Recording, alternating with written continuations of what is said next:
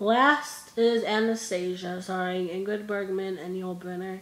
This is my first Yul Brynner film. I don't know how I feel about him, honestly. He was kind of rough, and he wasn't attractive. Everyone said he was, but not really.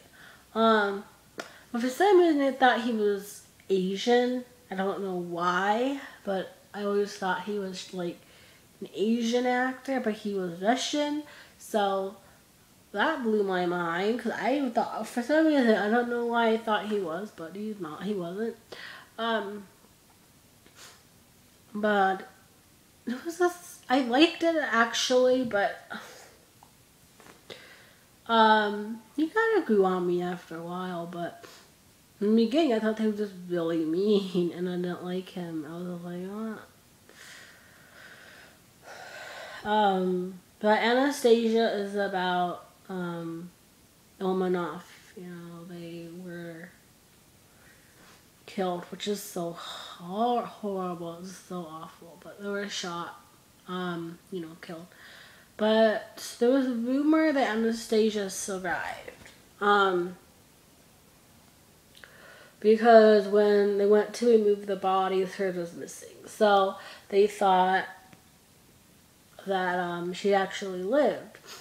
So this movie was based on that theory. But at the time the movie was made, they really had no evidence that she was alive or dead. So it was a possibility still that she could have been alive. I think they found her remains. I think it wasn't that long ago, actually. I don't know. I feel like that was a thing that happened not long ago when they found Anastasia's body or her remains. But but apparently she did die that day. But they don't really. I don't really understand because they said her body was moved, but wasn't there. But then others say that she was hidden by someone else. I don't know. I don't know. It was just rumor that she was still alive.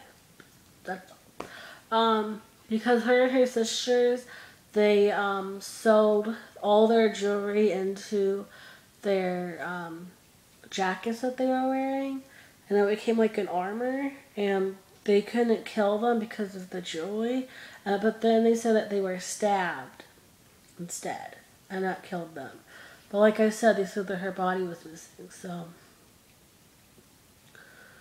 yeah, who knows about that. And even if she was alive, there's no one that could have said if it was her or not.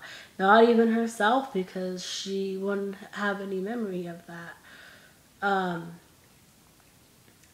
But I don't know. So it's like kind of that thing where it's like she might have been alive, but then she might not have been. But there was really no one that could tell whether she was or not. Yeah. But I just think the Romanov situation was just so heartbreaking, man. But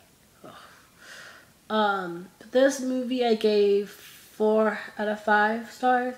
But honestly, I'd get like 4.5 out of 5 stars because the ending kind of ended, and I was just like, well, I want to see this go a little longer. I wanted to see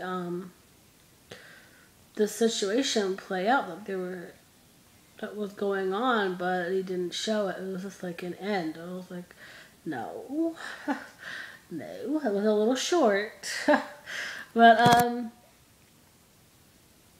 yeah, but it is good. That's a good movie. I never thought before.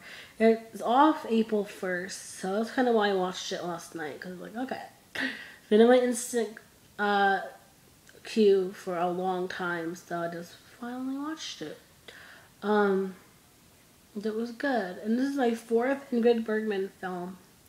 Willing to see more of her work. And this is, like I said, my first Brenner film, and like I said, I don't know how I feel about him, really, but But that is all. Goodbye.